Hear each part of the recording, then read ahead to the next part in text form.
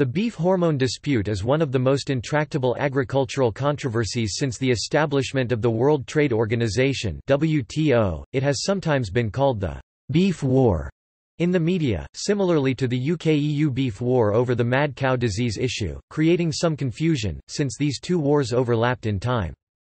In 1989, the European Union banned the importation of meat that contained artificial beef growth hormones approved for use and administered in the United States. Originally, the ban covered 6 such hormones but was amended in 2003 to permanently ban one hormone, estradiol 17-beta, while provisionally banning the use of the 5 others. WTO rules permit such bans, but only where a signatory presents valid scientific evidence that the ban is a health and safety measure. Canada and the United States opposed this ban, taking the EU to the WTO Dispute Settlement Body. In 1997, the WTO Dispute Settlement Body ruled against the EU.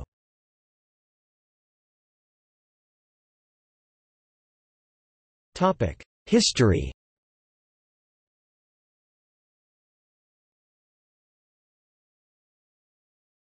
Topic: EU ban and its background. The hormones banned by the EU in cattle farming were estradiol, progesterone, testosterone, zeranol, melangestrol acetate and trenbolone acetate. Of these, the first 3 are synthetic versions of endogenous hormones that are naturally produced in humans and animals, and also occur in a wide range of foods, whereas the last 2 are synthetic and not naturally occurring, which mimic the behavior of endogenous hormones. Zeranol alpha-zearalenol is produced semi-synthetically, but it also occurs naturally in some foods. It is one of several derivatives of zearalenone produced by certain fusarium, although its occurrence in animal products can be partly due to its ingestion in such feeds. Alpha-zearalenol can also be produced endogenously in ruminants that have ingested zearalenone and some zearalenone derivatives in such feeds. The EU did not impose an absolute ban. Under veterinary supervision, cattle farmers were permitted to administer the synthetic versions of natural hormones for cost reduction and possibly therapeutic purposes, such as synchronizing the estrus cycles of dairy cows. All 6 hormones were licensed for use in the US and in Canada. Under the Agreement on the Application of Sanitary and Phytosanitary Measures, signatories have the right to impose restrictions on health and safety grounds subject to scientific analysis. The heart of the beef hormone dispute was the fact that all risk analysis is statistical in nature, and thus unable to determine with certainty the absence of health risks, and consequent disagreement between the US and Canada beef producers on the one hand, who believed that a broad scientific consensus existed that beef produced with the use of hormones was safe, and the EU on the other, which asserted that it was not safe. The use of these hormones in cattle farming had been studied scientifically in North America for 50 years prior to the ban, and there had been widespread long-term use in over 20 countries. Canada and the United States asserted that this provided empirical evidence both of long-term safety and of scientific consensus. The EU ban was not, as it was portrayed to rural constituencies in the US and Canada, protectionism. The EU had already had other measures that effectively restricted the import of North American beef. In the main, the North American product that the new ban affected, which existing barriers did not, was edible offal. It was not producers asking for protectionist measures who were pressuring the EU, but consumers, expressing concerns over the safety of hormone use.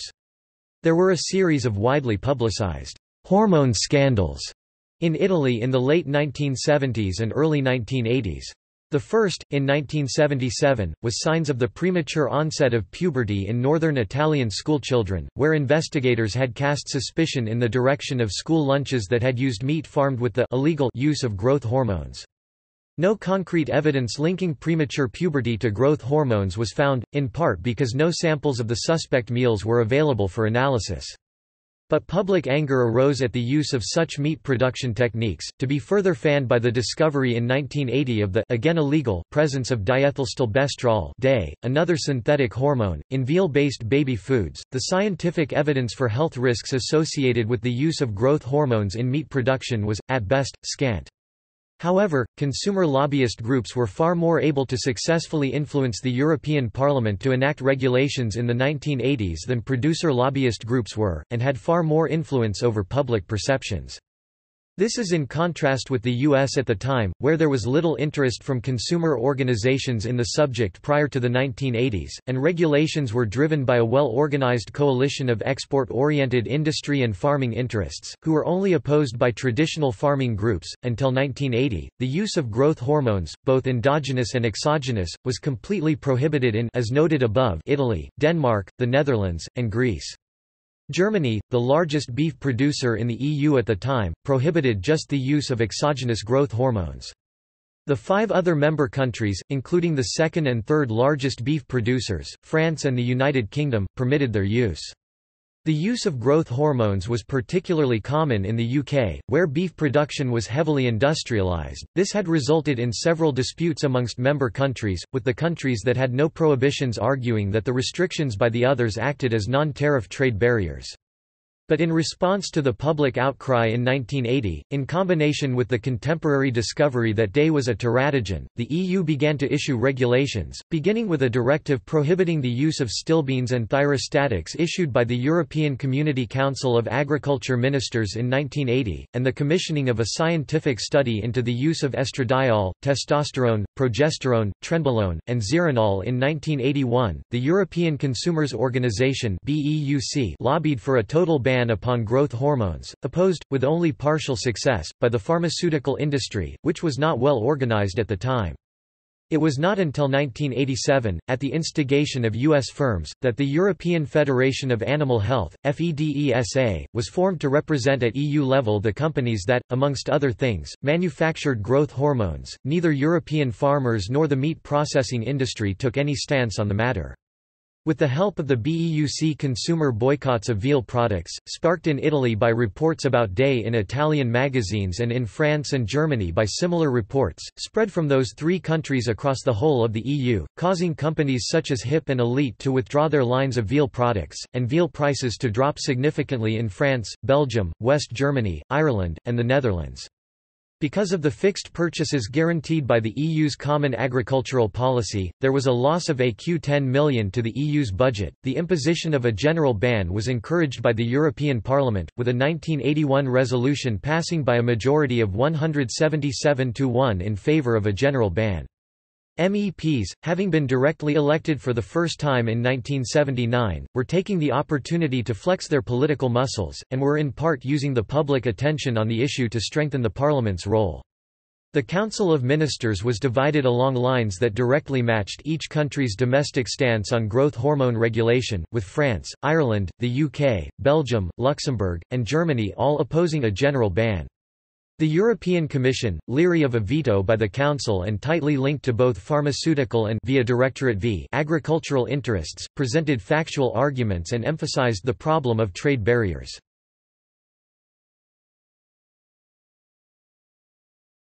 Topic: 1998 WTO decision. The WTO appellate body affirmed the WTO panel conclusion in a report adopted by the WTO dispute settlement body on 13 February 1998. Section 208 of this report says, We find that the European communities did not actually proceed to an assessment, within the meaning of Articles 5.1 and 5.2, of the risks arising from the failure of observance of good veterinary practice combined with problems of control of the use of hormones for growth promotion purposes. The absence of such risk assessment, when considered in conjunction with the conclusion actually reached by most, if not all, of the scientific studies relating to the other aspects of risk noted earlier, leads us to the conclusion that no risk assessment that reasonably supports or warrants the import prohibition embodied in the EC directives was furnished to the panel.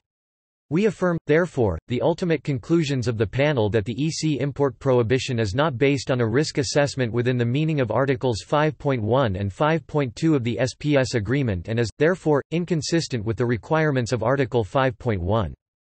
On 12 July 1999, an arbitrator appointed by the WTO dispute settlement body authorized the U.S. to impose retaliatory tariffs of $116.8 million per year on the EU.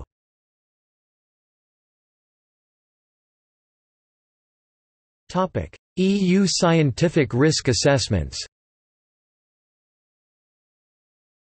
In 2002, the EU Scientific Committee on Veterinary Measures Relating to Public Health (SCVPH) claimed that the use of beef growth hormones posed a potential health risk, and in 2003 the EU enacted Directive 2003/74/EC to amend its ban, but the US and Canada rejected that the EU had met WTO standards for scientific risk assessment. The EC made the scientific claim that the hormones used in treating cattle remain in the tissue, specifically the hormone 17-beta estradiol.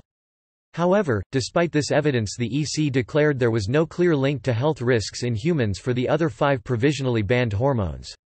The EC has also found high amounts of hormones in areas where there are dense cattle lots. This increase in hormones in the water has affected waterways and nearby wild fish. Contamination of North American waterways by hormones would not, however, have any direct impact on European consumers or their health.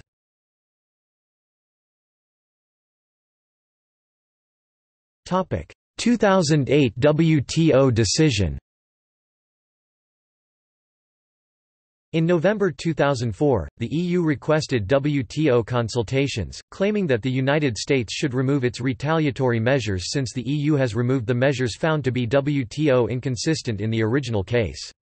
In 2005, the EU initiated new WTO dispute settlement proceedings against the United States and Canada, and a March 2008 panel report cited fault with all 3 parties EU, United States, and Canada on various substantive and procedural aspects of the dispute.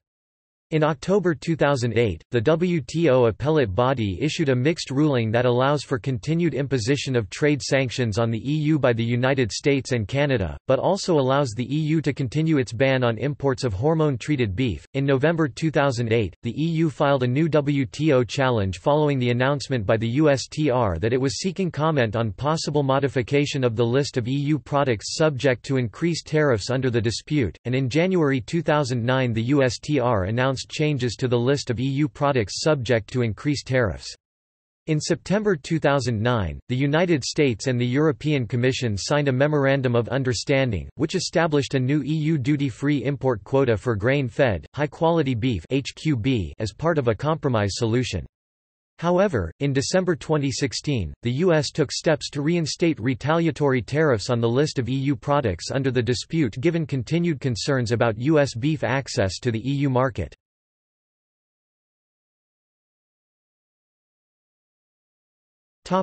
Effects upon policy in the EU. The EU often applies the precautionary principle very stringently in regards to food safety. The precautionary principle means that in a case of scientific uncertainty, the government may take appropriate measures proportionate to the potential risk. EC Regulation 178/2000 seconds. In 1996, the EU banned imported beef from the US and continued to do so after the 2003 mad cow scare. A more sophisticated risk assessment found there to be insufficient risk to ban certain hormones, but continued to ban others. Labeling of meat was another option, however warnings were also insufficient because of the criteria specified in the SPS Sanitary and Phytosanitary Agreement. This agreement allows members to use scientifically based measures to protect public health. Most specifically the equivalence provision in Article 4, which states the following: "An importing country must accept an SPS measure which differs from its own as equivalent if the exporting country's measure provides the same level of health or environmental protection." Therefore, although the EU is a strong proponent of labels and banning meat that contains growth hormones, requiring the US to do the same would have violated this agreement.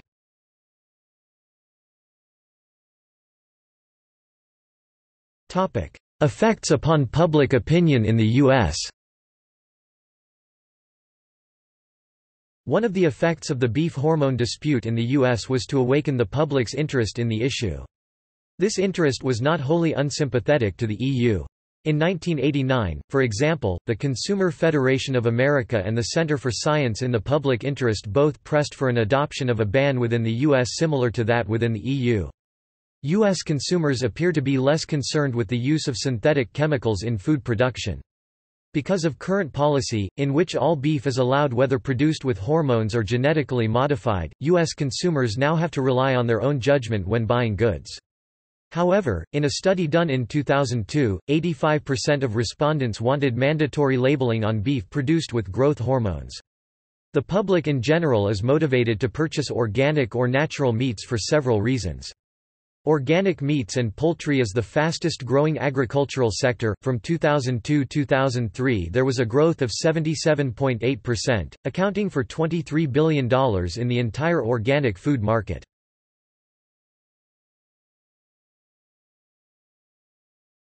Topic: See also: Organic food, Genetically modified food controversies, JECFA, Genetically modified organisms, Dispute settlement in the WTO, Pink slime.